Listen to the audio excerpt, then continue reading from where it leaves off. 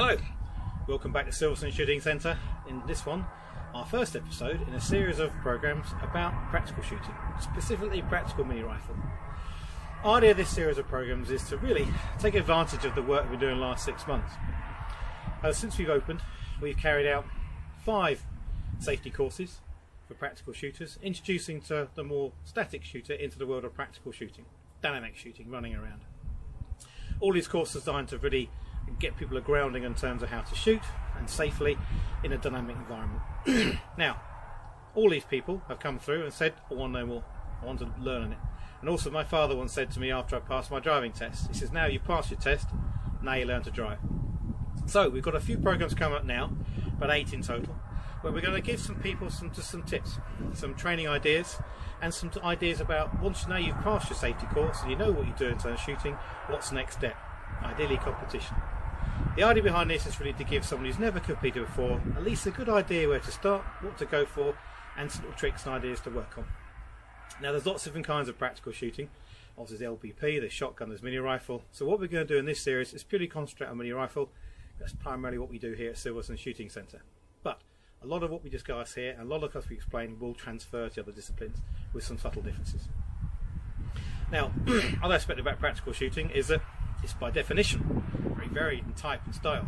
So we're going to start off our series with the one thing which is consistent on every single course of fire anywhere around the world: start position.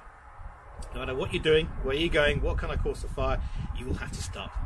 And arguably it's also the most complex and also the most easy to get wrong, the most easy to get disqualified for, and also the easiest to really get some good points if you're quick at it. So I'm here on the range of my own. I'm with my race gun, the Smith & Wesson 1522. Mine's fitted slightly differently. I run a canted aim point red dot sight, as you can see just here, and then a Vortex Viper 1-4 PST scope. It's a customised gun for me, so slightly different, but pretty much it's the same gun you can buy on the shops, just slightly different in terms of specifications. I'm alone in the range, so there's no one else here. I do have ear protection in, but it's not the over-ear stuff. Starting positions, there are different kinds. What I'm going to cover is different kind of positions to start from, and also different positions of condition the gun is in. So, first thing first, 90% of all start positions start off with the range officer, the RO, telling you what to do. Crucial thing about competing is don't do anything until someone tells you to. The idea of wandering up behind with your gun or starting to load it or do something behind us will get you disqualified quicker than you can blink. The crucial thing to consider is that as far as everyone's concerned, every gun is loaded by looking at it, and therefore until you approach a line, until you are instructed to do something, most importantly load, do not do anything at all. We'll go through some range commands later on the series rather than putting it all into one program, but we'll try and do it as quickly as we can. So, I've been called forward to go shooting. There are a variety of start positions, and we're going to start with the most common one, which is simply the ready position. Now, there are subtle differences between pistol and everything else there, so again we're going to concentrate on mini rifle. But the ready position is literally ready to start. Okay, from a position standing from here, gun will be pointing down range, and there'll be certain regulations what you can and can't do. But generally, for Silverstone Shooting Centre, we're a muzzle down rather than muzzle up. But generally, what you want to try and do is make sure the gun is parallel to the range to the floor. And for a starting position, the stock must be touching your belt. Now, I'm left-handed here, so I can cover it up, but touching doesn't necessarily mean where it can be. It can be back here, it can be right the way forward, it can be anywhere where you're comfortable for it in terms of position. But it must be parallel to the ground, and that butt must be touching your belt. So basically, all that little start position up here, yeah, not going to happen. Okay, and those people who play shooting where you used to go up here, even worse. That's just a ready position to start off with. Your feet need to be, ideally you can't be in a sprint position, but generally regulations are pretty open about how you stand. Some people sit there in a full sprint ready to run, some people are a bit more relaxed. Entirely up to you. And also in the point of all these programs we're doing now, there's no right or wrong way of doing it. Okay, there's an illegal and a legal way of doing it, but no right and wrong. Whichever's comfortable for you. If you feel more comfortable sitting there ready to go, like Usain Bolt, then you do it. If you're more relaxed guys sitting there going, yeah, okay, I'm ready to go, no problem. As long as that muzzle's the right direction, as long as you're paying attention to the RO in terms of loading and making ready, that's the most important thing. Okay? That's the most common position to start with. Now in terms of training for this, obviously we have a range, it's slightly easier, but if you go to your own local club, you will be able to practice this in the particular stands you've got, depending on whether they're open or not, because you are still safe facing down range, you are still holding your rifle in a safe position, and you can practice the idea of when the beep goes off, up and ready to fire. The thing about shooting, especially practical shooting, it's all about muscle memory. It's constant repetition of the same process. The quicker you can go from the ready position up to stocking your shoulder and onto your sight, onto target, is going to get you the points. So the practice really is to go from ready position up to a firing position and then going again, over and over and over again. So I don't have a beep with me now because that's a useful thing to have your own timer. When the beep goes off, then you go, but really it's a question of timing process behind it. What I'll do later on is I'll get the timer out and we'll start doing some timings as well if we can. Okay, the crucial thing about it is constant repetition. So what I'm going to do is I'm going to load up and make ready. That's what RO's told me to do. And I'm going to practice literally going from the ready position to putting 2 shots on the first target. Now it's quite common in UK competitions because of the size of our ranges that you'll have a shot on target the moment you start. A lot of European competition, for example, you tend to have to traverse somewhere on the range to get to the first point to shoot. In the UK, because of our size positions, generally speaking, there's a shooting point from the starting point. So this is a very useful thing to do, useful thing to practice as well, because you get some nice easy points to get them straight on.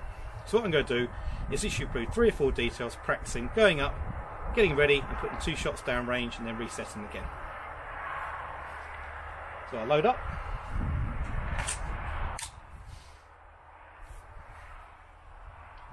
And what I'm going to do is, importantly, guns on safe, that's quite crucial.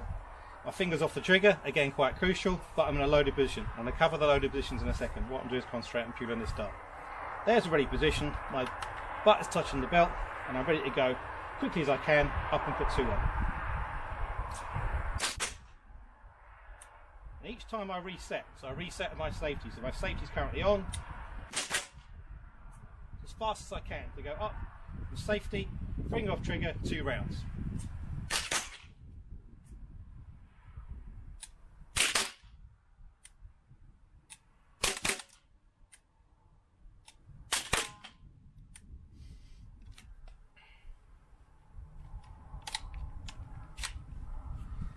So now I'm empty.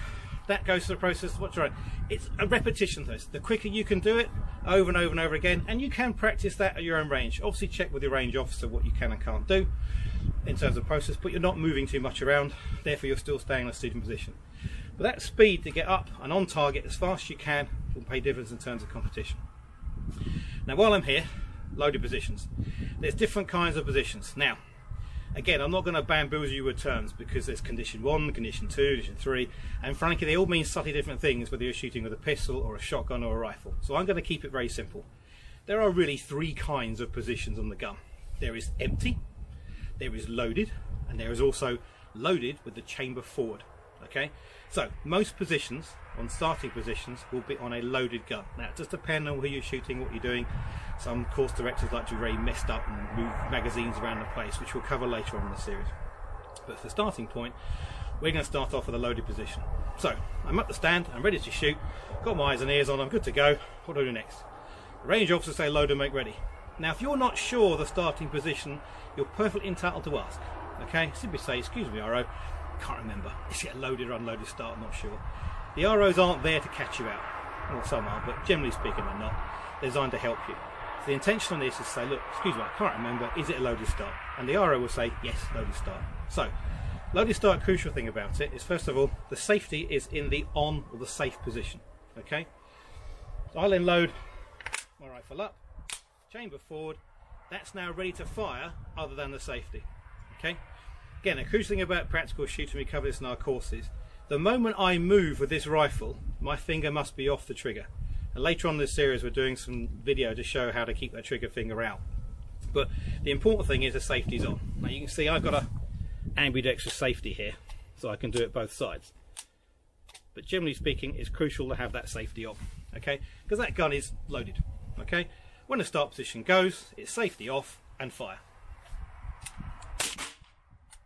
That's the start position, okay? Now, I'll unload it. And don't worry, I do pick up the live rounds afterwards, so don't throw money away here. One of the other positions is to have is a loaded gun, but with the chamber essentially empty. Now, normally it means that the chamber is, the action on the rifle is forward. Now it's quite a crucial thing here because it means your starting position is slightly different. So I'm a loaded gun, but if I put the action forward now, I'm going to load a round into the chamber. So chamber forward means I have the action forward. So now I put the gun's ammo in, I don't have one in the chamber. So before I actually start to shoot, I've got to rack a round into the chamber. This is a really common where new people to shooting just forget. You know, you're ready to go, off you go, and everything else say, okay, click, bang, nothing in there, off I go, rack the action through. So this is a good practicing to have. And again, you can do this on your range depending on what your range rules are. So you're not moving too much. The crucial thing about this is your movement now, you don't need to have your safety on, okay? There's no round in the chamber, technically it's an empty gun. Now, I have seen range officers demand one way or the other, so it's always best to ask. As far as I'm concerned, that's an empty gun. There's a magazine full of rounds in it, but there's nothing in a chamber, therefore it's empty. But you do get some commands where they say the safety must still be on, so for the purpose of this video, I'm going to keep the safety on. But it does depend on, so it's worthwhile checking each time. So, safety on, action forward. I'm in the ready position. So the first thing I've got to do is obviously safety, but I've got to rack a round in there. So obviously it's going to take more time, I've got to remember. So buzzer goes off. So obviously the time is much faster, much slower in terms of racking around in first. So if I do that again, get rid of that round, chambers forward, magazine in, I put it on safe, and again my job is safety off, rack around and shoot. It is obviously much lower, but the good news about it is that you can practice this without doing anything. All you're doing is shooting down range. Now ideally you can put targets up a bit closer so you get a benefit from it, but the important thing to consider obviously is knowing what position your gun is supposed to be in the start of the course of fire, but also remembering that. Amazing how many good plans have gone to action when you're ready to go and fire's not chambered. Now another course at the start, which is again a bit rarer, is to have the same thing. The gun is essentially loaded, magazine in, but the action is back. Now this is reasonably rare, and it's quite useful for people like me who shoot left-handed, because I can rack the action forward on the left-hand side of the receiver. Obviously right-handed people have to come over and sock it. So I'm going to do it both ways for you. The idea here is obviously, I've only got a few rounds in. I'll do it left-hand only. So I got the action's back, magazine is loaded. Again, I could be on fire or on safe because technically it's unloaded. Let's keep the face safe to make it sensible. Same thing applies, I have to rack the action forward before I can fire. There's no round in the chamber obviously. Same thing, buzzer goes, all of a sudden you're going bang bang bang, there's nothing in the chamber. The same thing applies, it's obviously the safety, forward and go from there. So buzzer goes off, I have to bring the action forward. So, look at that round, that's useful. So basically there's lots of different things to consider. The idea behind this is just be aware of the terms of start position, aware of what you're doing and aware of the process of what you're starting to be. If you're unsure, speak to the range officer, that's their job to help you. But to bear in mind, especially in terms of safety and positions and there, obviously muzzle anger is the most important thing. Okay, when I go through range commands and walking around the range of process another program, but as a starting position, this will occur to every single course of fire you do. It's worthwhile thinking about this and then doing some practice if you can. Okay, next program will be in a week's time. We'll go through the next plan in terms of shooting and training and shooting. Thanks for watching. As ever, hit subscribe, check, comment. Always happy to hear any comments from people. Alright, cheers.